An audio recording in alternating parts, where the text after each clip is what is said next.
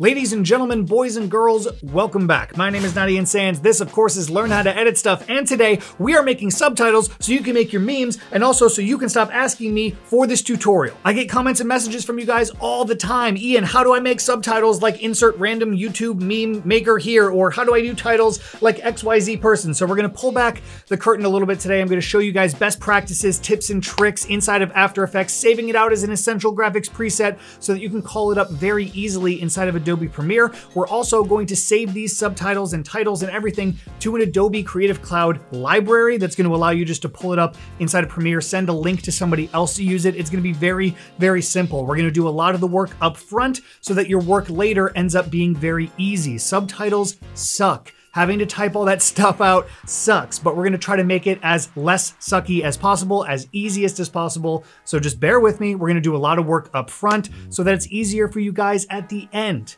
Okay, you cool with that? You don't really have a choice if you're still watching this video. Open up Adobe After Effects because we are getting started right now. All right, kiddos, After Effects is open, and the first thing we're gonna do is start a new composition. 1920 by 1080 at 5 seconds long is exactly perfect for this tutorial. Click OK, and then what I want you guys to do is add in a fairly generic sentence. And this is going to serve as our template for our subtitle, and then I'm going to center my anchor point, which is currently down here. And why is this important? Because if I were to rotate this text, it's gonna rotate from the anchor point, and that's weird. I don't like that. So my hotkey for this is Alt-C to center that anchor point. The After Effects default is Control, Alt, and Home. So do that. So now when we rotate or do anything, it's rotating from the center of the text layer. And then under Align, I'm going to align it to the horizontal and vertical center of my composition.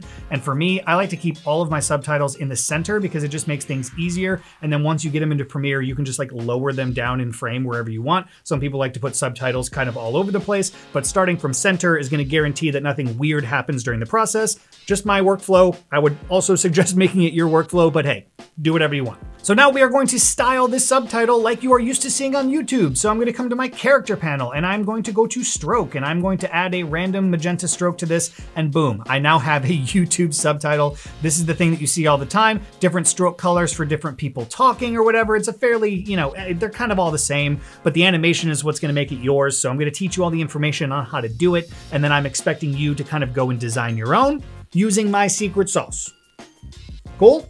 You don't really have a choice. Let's keep going. So we have designed the look and feel of our subtitles. Now we need to make it animate. And so for this one, I'm just gonna have it scale in very rapidly like you're used to seeing on YouTube by adding a scale keyframe, going over 1, 2, 3 keyframes, adding another scale keyframe, going back to the first keyframe and turning it to 0. So now it just scales up from 0, there you go. And motion wouldn't be motion without motion blur. So I'm gonna turn on motion blur for my layer. So now as it's moving, you see it's motion blur, that looks really nice. And the last thing I'm gonna do is highlight my keyframes, hit F9 to easy ease, open up my graph editor, and then I'm going to just tweak this a little bit and pull these over so that it comes out very fast and then settles a little bit slower. It's only 3 frames, so this isn't really gonna make a huge difference, but it's these little details that make your animations kind of stand out above other people because they're not linear. There's a nice little Bezier curve on it. So this is what I like to do. Again, this is what I think that you should do. And now we've got a nice little scale animation right there. So what I wanna do is I wanna do all of the animation first. I'm gonna show you guys a little trick. Once we get this into Premiere, I basically want this to be able to animate in and animate out, but I don't want to like be beholden to any length of time. Basically what I'm saying is I want to be able to time stretch this layer in Premiere so that as I'm talking and subtitles need to be on screen longer, I have the option to lengthen them or shorten them and still have in and out animations. This will make a little bit more sense once we dive in. So what I'm gonna do is just copy and paste these keyframes in reverse order at 1 second, 1, 2, 3. Go over to here, boom. I'm gonna hit N on the keyboard to bring my work area over here. And now I'm going to right click and go to Trim Comp to Work Area. And now what I'm gonna do is make protected regions for my animation by hitting N on the keyboard again and just dragging this over just so my work area region is right where my keyframes are. Right clicking on that and go to create protected region from work area. You'll see that it will highlight blue. And I'm gonna do the exact same thing down here. I'm gonna hit B for beginning, right click, go to create protected region from work area. And now both my intro and outro animations are considered protected regions, which means that I will be able to stretch all of the time in between the keyframes as long or as short as I want while still retaining my intro and outro animations. And I will show you that once we get to the Premiere stage. But right now we are building our Essential Graphics workflow. And again, like I said at the beginning, work a lot at the beginning so you don't have to work at all pretty much at the end. Cool, let's keep going. So we've got our animations and we've got our styling. So now it's kind of time to start building an Essential Graphics workflow. So come up here to Window and open up the Essential Graphics panel. And you'll see that it says select a composition. And I'm now realizing that we haven't named this. So let's name this Scale Up Fast Sub. Cool. Now the primary composition, Scale Up Fast Sub. And now we're gonna start adding stuff into here.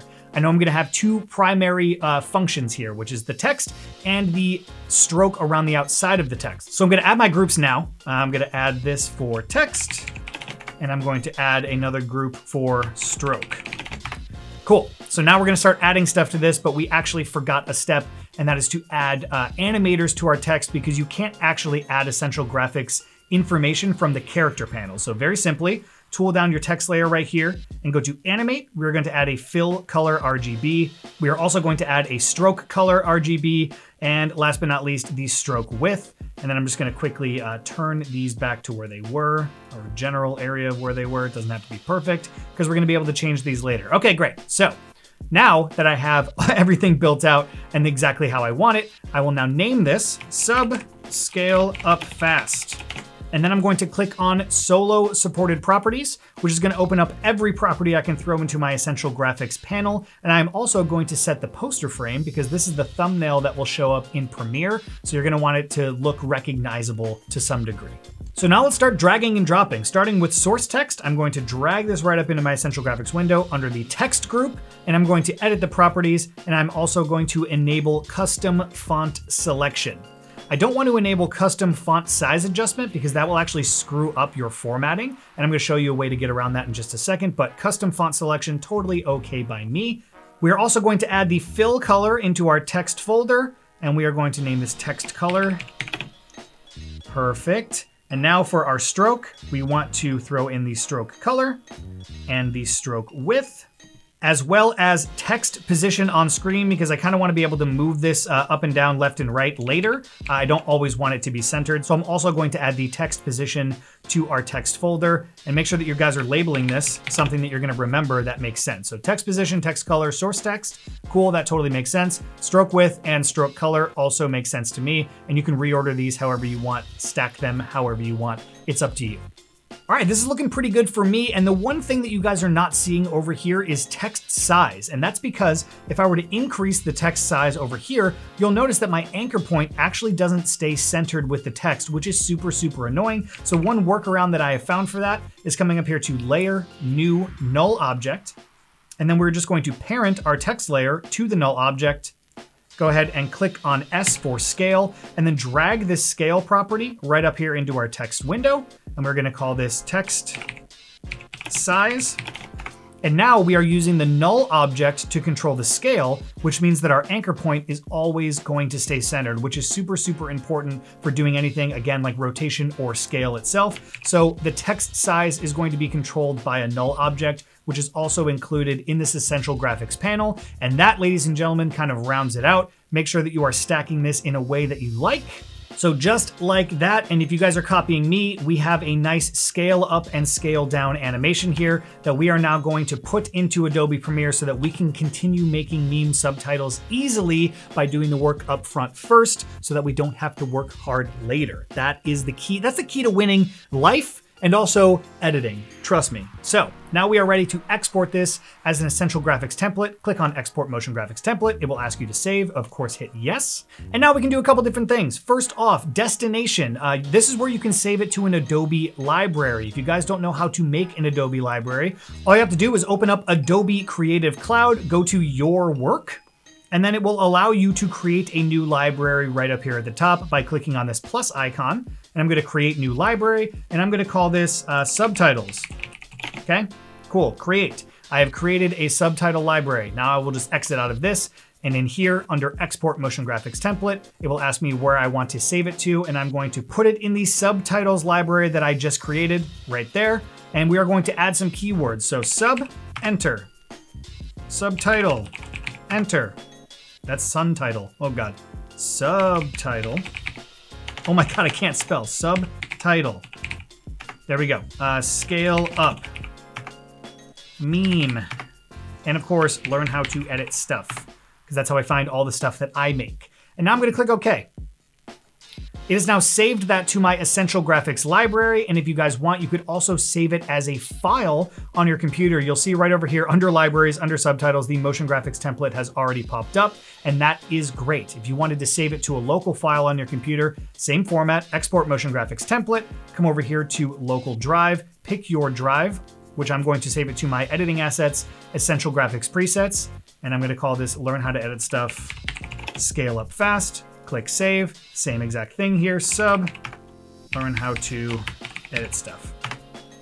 Click OK, and now it is saved both locally and in an Adobe Creative Cloud library. Now how you access this inside of Adobe Premiere, I'm gonna save that real quick, open up Adobe Premiere, and now in a blank composition, I'm going to add that subtitle that we just made by coming up here to Libraries and going to Subtitles, and look, there it is, and I'm going to drag and drop that straight onto my timeline. It will load up everything. And now, ladies and gentlemen, I have this After Effects animated title inside of Adobe Premiere, and it is all editable from the graphics panel. All I have to do is change the sentence, and lo and behold, I now have this nice animation. The text is different. I can come over here and I can change the stroke color to be something different, maybe like a lime green. I can change the stroke width. God, that is an ugly color. I apologize for that. Let's just make it something a little bit nicer, maybe like a blue or a purple. Ah, that's nice. And I can change the stroke width over here. I can change the text size with our null object, keeping the anchor point centered, which we like. I can change the text font. I can change the text position. And now I am able to kind of put this wherever I want to. And because we made protected regions, you can see right now that this animation is only 1 second long, in and out at 1 second.